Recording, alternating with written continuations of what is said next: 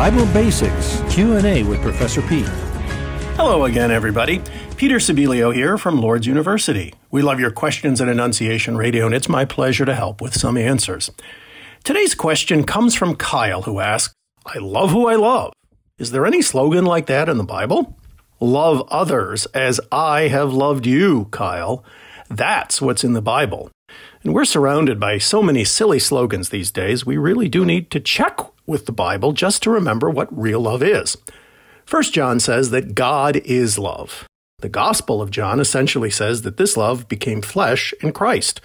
So the closer we stick to God, the more we have the superpower to love. The more we act like Christ, the more we will love like Christ. Christ gave his life to teach us. Do we do what he says? Christ gave up his life so we could live. Do we really live to love others? That means so much more than basic bodily pleasure. That is not love of others, that is love of self. And that selfishness mirrors the original sin itself, the very sin Christ comes to counter.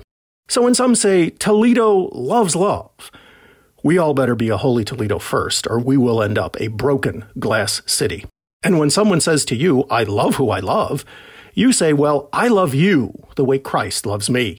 Because he is love, and love is what love does. And then you can lovingly correct his bad grammar too. I mean, his who should be whom, but that gets us into pronouns, and we better save that for another day. Because the important thing is to testify to true love, Kyle. And your question helps us all do that a little better. Thank you so much for it, and thank you all for listening. We are listening to you.